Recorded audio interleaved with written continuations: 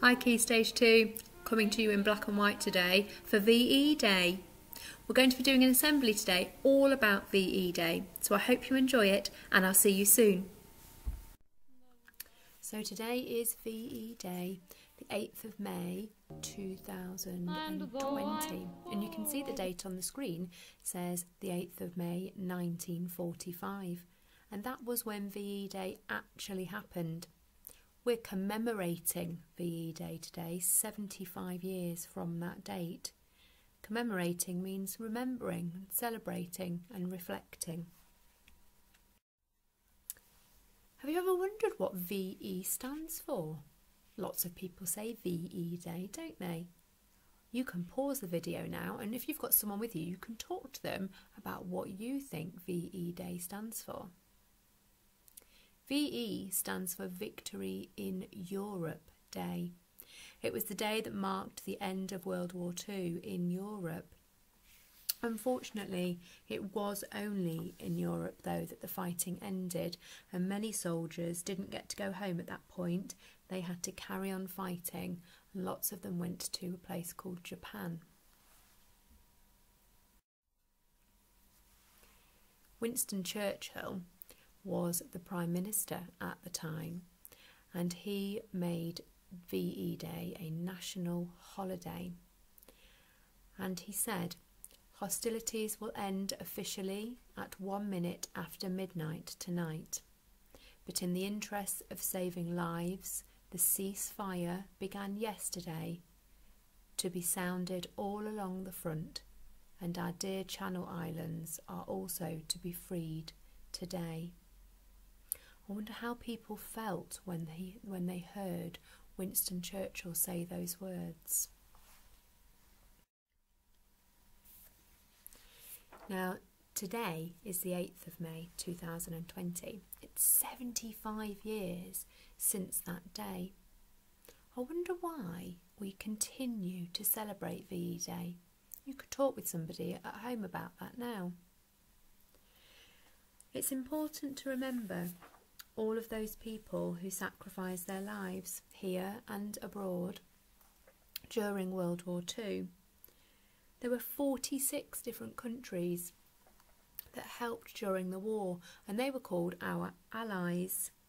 Now, normally there would be lots of special events taking place across Britain today, but because we're having to work hard at staying home and staying safe, you'll probably be celebrating in a different way. You might be doing some World War II baking. You might have put some bunting out. I'm certainly celebrating by having done my hair in the style of the 1940s. I wonder what you're going to be doing at home today to celebrate. In 1945, the celebrations took place on the streets. We can see here crowds gathered to celebrate the end of the war.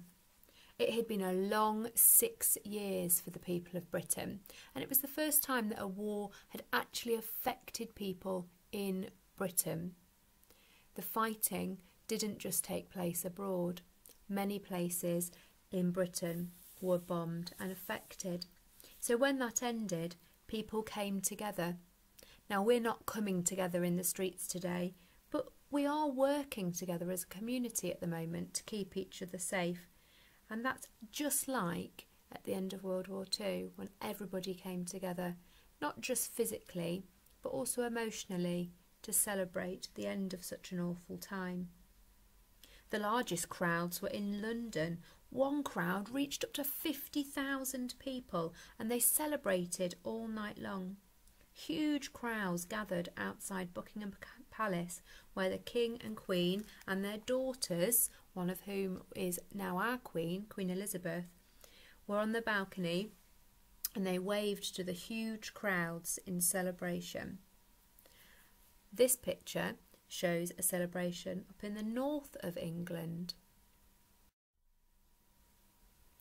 Winston Churchill said, "Let us turn our thoughts to this day of triumph and sorrow." Now, triumph means a great victory and that you've won, but he was also saying that although this is a great victory and we have been victorious and the war has ended in Europe, actually there is also feelings of great sadness. And that's because so many people gave their lives and so many people had been affected in Britain with the bombing during the Blitz.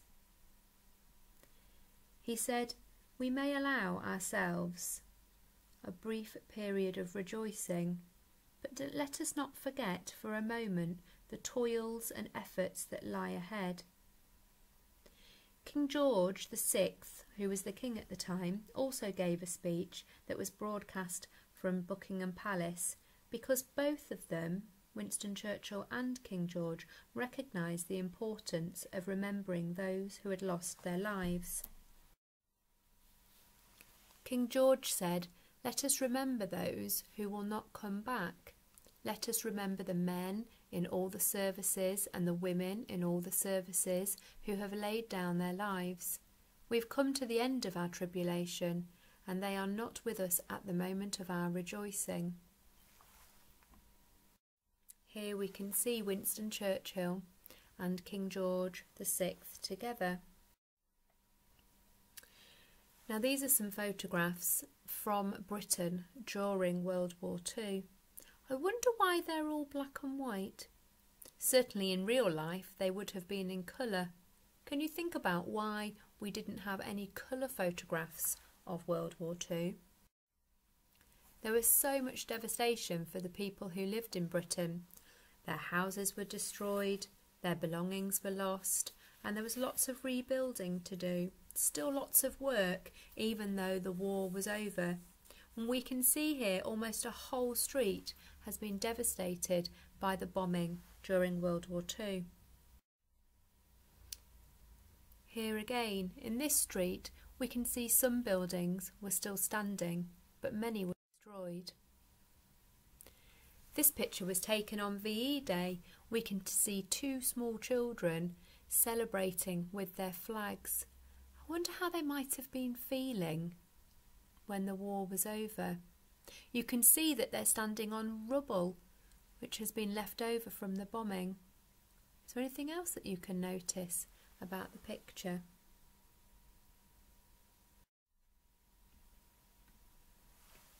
Shortly after the announcement that the war was over, many soldiers returned home.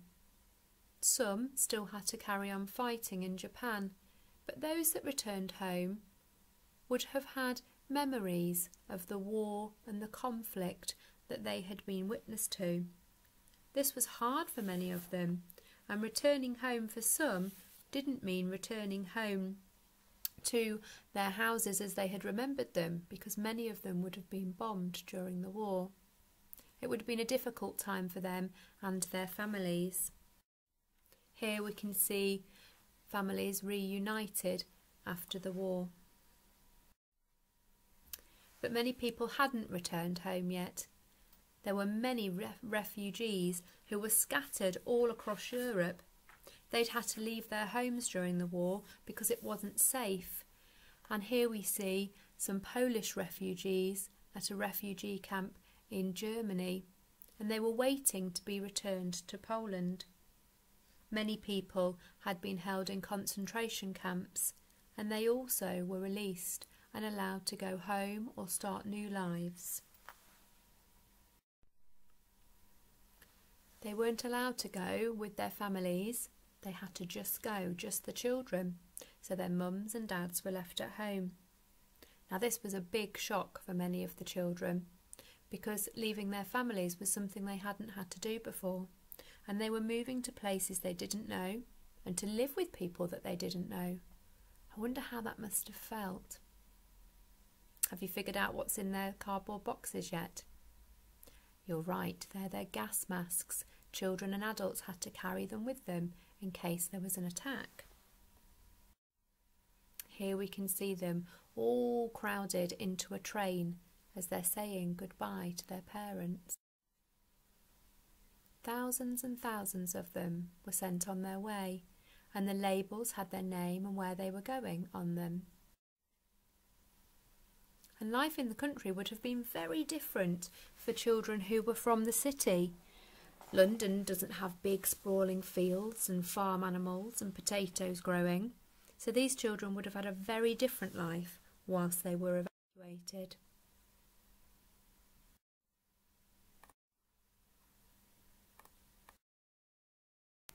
What did you think?